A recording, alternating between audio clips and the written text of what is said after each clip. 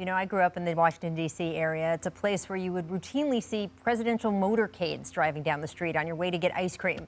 You could get pretty casual about a lot of very famous and important people, but there was one guy who remained a god to all of us, no matter who you were, and that man was John Thompson.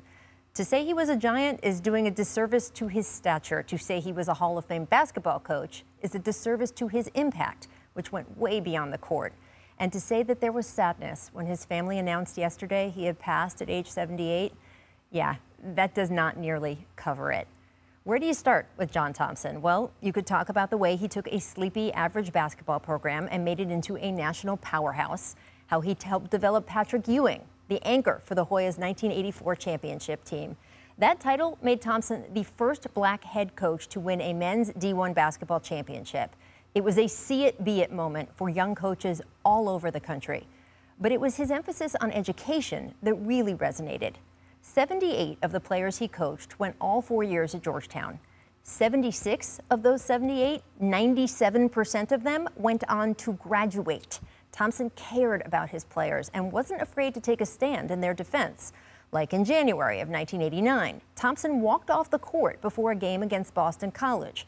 This was in protest of an NCAA vote to deny athletic scholarships to freshmen who didn't qualify academically. It was estimated that about 90% of the 600 students who would have been affected each year would be black, which Thompson would not stand for. That day, he told the Washington Post, quote, "This is my way of bringing attention to a rule a lot of people weren't even aware of. I did it to bring attention to the issue in hopes of getting the NCAA to take another look at what they've done.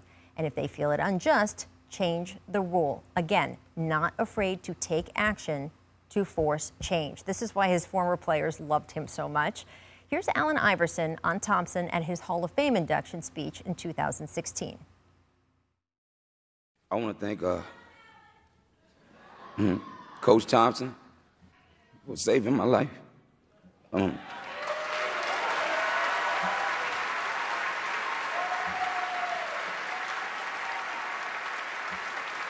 For giving me the opportunity.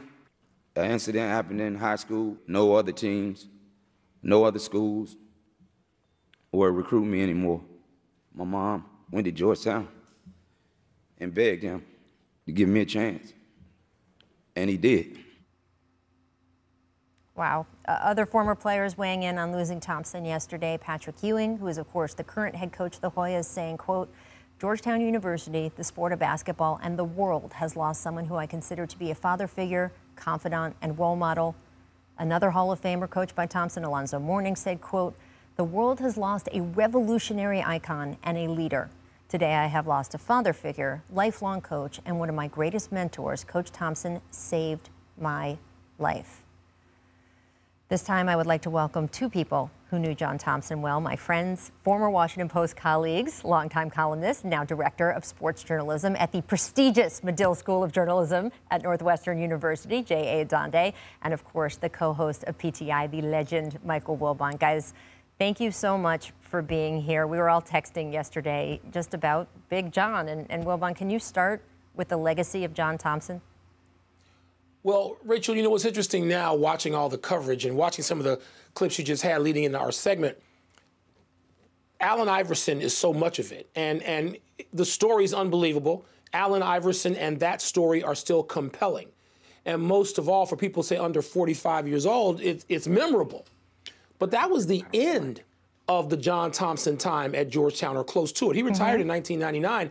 Iverson was there in 95 and 96. That's the back end. For those of us old enough who were here in the 1980s covering Georgetown and around a lot, there's so much more. Patrick Ewing isn't even the beginning. You know, Sleepy Floyd and a whole slew of players, John Duran and Craig Shelton. John Thompson had taken Georgetown to the Elite Eight before Patrick Ewing got there. And then Patrick Ewing comes and, yes, it vaults them into the national spotlight in the context of the Big East. But John's legacy to me deals with education and sports as much as anything. You talked about the protest and walking out of that game, which I attended many years ago. It was about education and what it is that kids would need. Remember, I know you and J.A. both know this. He had that deflated basketball in his office, and the deflated basketball was there because it was a reminder that it's not always going to bounce, that you're going to have to do something else. And John hated the phrase fall back on education, which is why I came to hate it so much. You don't fall back on education. You use it every day. And to hear John Thompson was so demanding. I mean, he could be warm and fuzzy when he wanted to, which was sort of rarely, because he knew he needed to prod and he needed to instigate and he needed to force and cajole. And sometimes you say, well, John did it. He say, shut up. Don't tell. I don't want people knowing I'm that nice. We don't need that. We're trying to get through something here. Jay knows these stories. And so his legacy to me is all these things. It's from before Patrick, through Allen Iverson. It was national. It was the Georgetown clothes on the streets and cities where they didn't even know what Georgetown was or where it was. And so all of these things John Thompson brought to the table. Look, I never played for John Thompson. I didn't play college basketball, but John Thompson coached the hell out of me for 40 years. Yep. I texted that to Patrick Ewing this morning, and Patrick laughed and texted me back, and he knew what I was talking about, because if you were around him, the seriousness, the gravity of the conversations, the depth, the intellect of the man, all of these things are his legacy. And you know, for me, Rach, I mean, 30% of it may be basketball. So much of it doesn't relate necessarily directly to basketball, even though that's the arena and that's the context.